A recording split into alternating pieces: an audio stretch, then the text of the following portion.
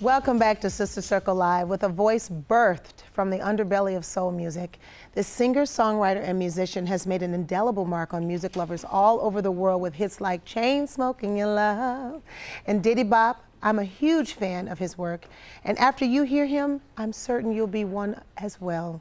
Please welcome down to the circle, Mr. Jacob Banks.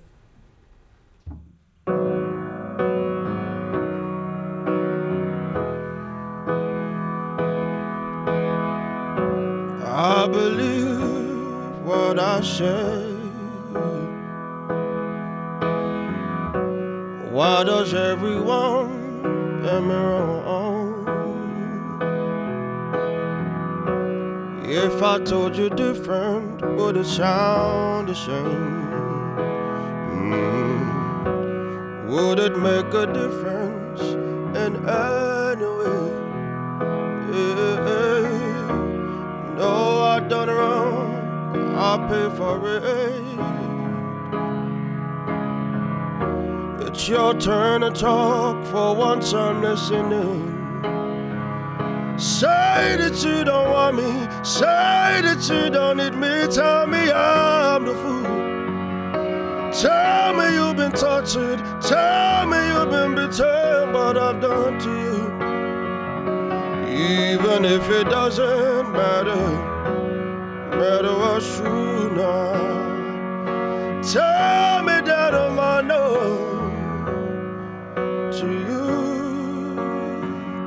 Tell me that I know to you.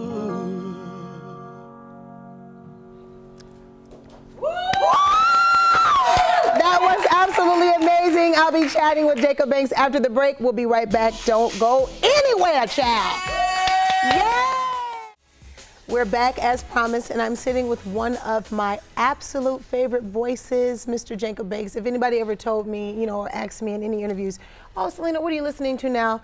The answer would be Jacob Banks. Thank you so much. My God, your voice is just absolutely amazing, and it's reminiscent for me of the artist Sade. Not in tone or texture, but in uniqueness. The fact that you are in a lane of your own. So, Jacob, first of all, you were born and raised in Nigeria. Yeah. And at the age of 13, you moved to England. Your family moved to England. Yeah. Do you think that the bicultural kind of upbringing has played to your sound, this original sound that you have, this richness? Yeah, I would say so. I think when you write or do whatever you do in life, you choose from whatever experiences you have. I think having two polarizing experiences informs my decision when I'm making music. I can choose from so many sounds and it still be true to me. Because I'm not trying to be anything. I'm British as well as African. So I get so much more to choose from than the average person. So it helps me be freer in being a musician. Wow. Speaking of your musicianship, you are only 28 years old. Yeah. My God, today. and yet and still, at 28, you have the sound of our ancestors, literally in the texture of your voice. Your voice houses pain, it houses progress at the same time. Do you think that, despite how young you are, that the challenges that you've experienced in your life play a role to this soul that we hear? Or is it just a natural thing that God has given you? I mean, obviously He's given you a natural gift, but do you think there's more? It comes from some of your experiences. I would go with more natural. Reason being, I think, I don't know, man, everyone's struggling, man. I don't feel like any of my struggles are more unique than anybody else's. So I'm gonna go with natural. For the reason that I just don't feel like I'm going through anything that's worse than what my mum went through, for example. So I just feel like maybe it's just natural.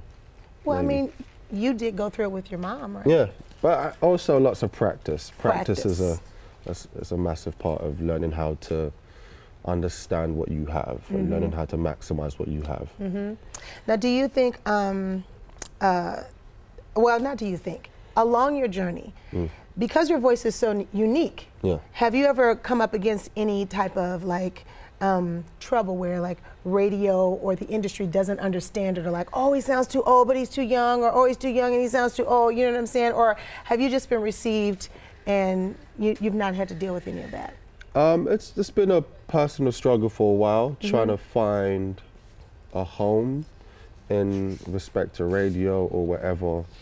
But I started making music when I was 21.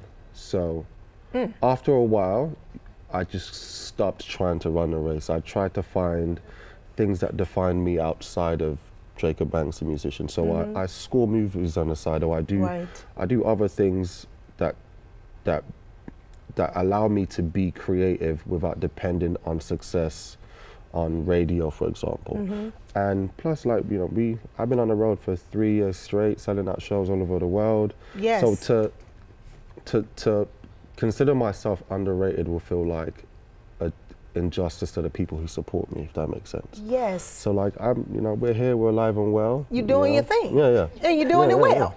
I feel you. So, okay, so then let me ask you this. Because you tour everywhere, your streaming is bananas. Anybody who does not know you is under a rock, in my opinion. But do you feel that there is a difference with the way that you are received in the States as opposed to how you are received in other countries? Honestly, it feels the same everywhere. I think because I am living a privileged life, which is interesting to say as a black man, because I'm going into rooms that I've been invited into. I've been celebrated in these rooms. So I played shows to people who don't speak English, people who do speak English, people who speak whatever, and it's just love. My music transcends because we feel familiar to each other, and you know, it's all the same wherever we go. And you have been on so many, your music has been on so many soundtracks and movies and video games and television series. Is that intentional? I mean, that's where I first found your voice, was in a movie soundtrack. Is that intentional? I know you talk about you do it on the side, but was that something that you and your team said, you know what, let's try to go this route as well? No, I think you just go where the love is. I think it was like, while I say I wasn't really accepted by radio, I don't feel radio is the devil or anything. I just don't feel like my being suits what's considered pop radio. So I think it's just a compatibility issue.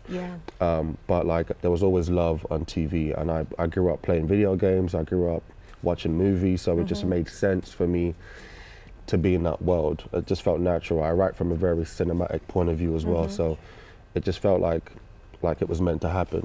Well, Jacob, we're glad that this was meant to happen. I'm so glad that you came down to the Sister Circle, and you can experience Jacob's album, The Village, on all streaming platforms. And to see if he'll be in your city coming soon, visit him at MrJacobBanks.com, and the conversation always continues at SisterCircleTV.com.